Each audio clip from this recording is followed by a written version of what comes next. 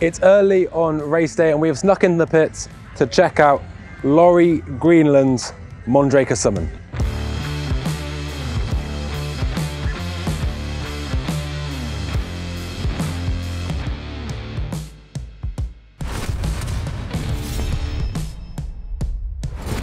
So this downhill bike is based on the 27 frame, but however, it is a mullet bike. So it's got the 29-inch wheel in the front and the 27 out the back, derived from what is an incredibly sleek looking carbon frame. Just the linkage plates that are alloy, everything else is carbon to give an incredibly clean and clear aesthetic. I especially love little power triangles. I don't know, they just look so smooth and so sleek.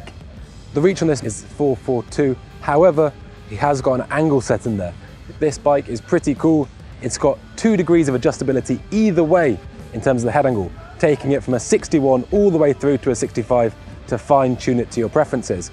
Obviously, this does affect the reach a little bit, so I can't be exact on that number. Mondraker have long been known for their super progressive geometry, and it's no surprise to see an adjustable chainstay there.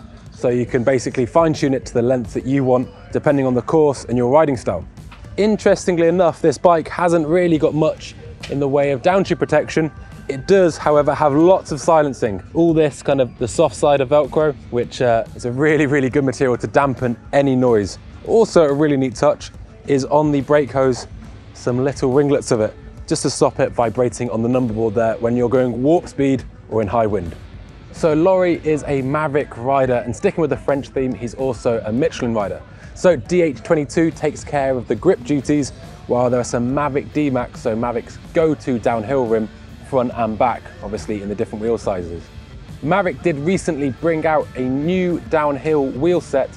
I can only imagine they didn't want to change mid-season or experiment with a course as rough as that. This bike came straight from the last World Cup in the US of A, so I imagine they've had a long time on the road and will probably be doing some testing during the off-season.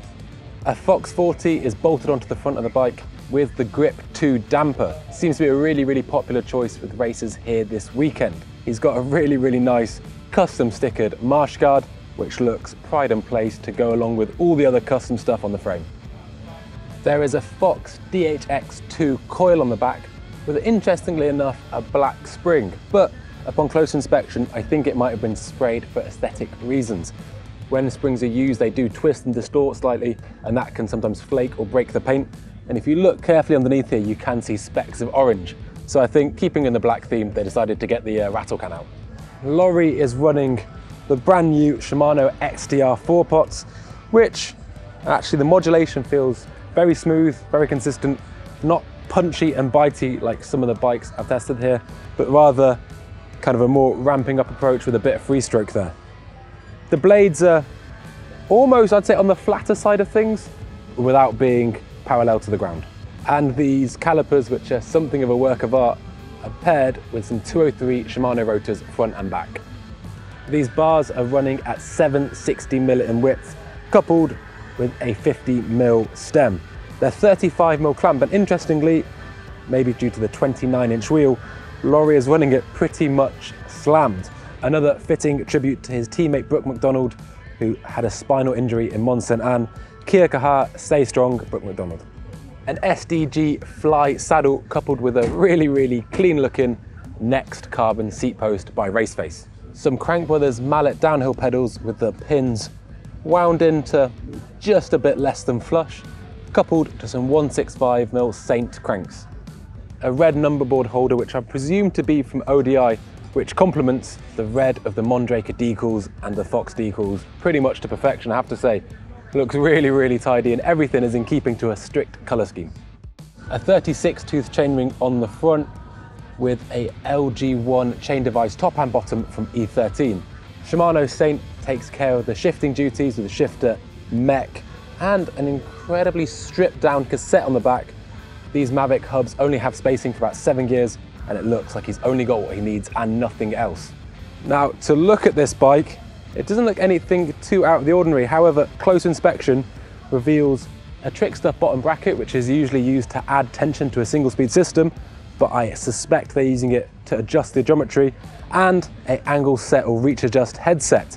So I think there's more to it than meets the eye. We caught up with Laurie's mechanic, Mark Sterland, for all the details on how they truly modified this mullet bike. We've changed basically a stock 27.5 bike to a 29 front. First thing we found was obviously the front axle got a lot closer to the pedals, so we needed to go up a frame size. Head angle was completely out, so we're running -2 cups. But then obviously the BB is like far too high, so we had some custom bushings made for the shock to drop it down a little bit. And then that still wasn't quite enough, so I managed to find this odd little bottom bracket thing. So that is how you spec and adopt a mullet bike for the riggers of Red Bull Hardline. I think it's absolutely spectacular. I'm especially a big fan of the custom paintwork. Thanks for watching, and as always, please don't forget to like and subscribe. Cheers.